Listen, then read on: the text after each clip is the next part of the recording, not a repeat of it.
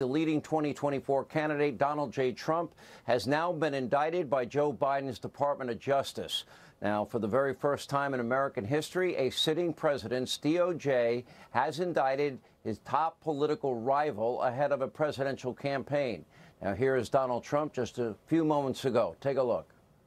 Very sadly, we're a nation in decline, and yet they go after a popular president, a president that got more votes than any sitting president in the history of our country, by far, and did much better the second time in the election than the first. And they go after him on a boxes hoax, just like the Russia hoax and all of the others. It's just been going on for 7 years.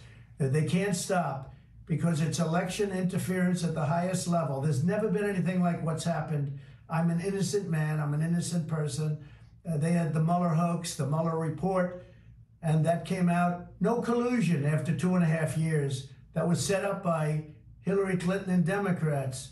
But this is what they do. This is what they do so well. If they would devote their energies to honesty and integrity, it would be a lot better for our country. They could do a lot better. They could do a lot of great things. Now on Truth Social.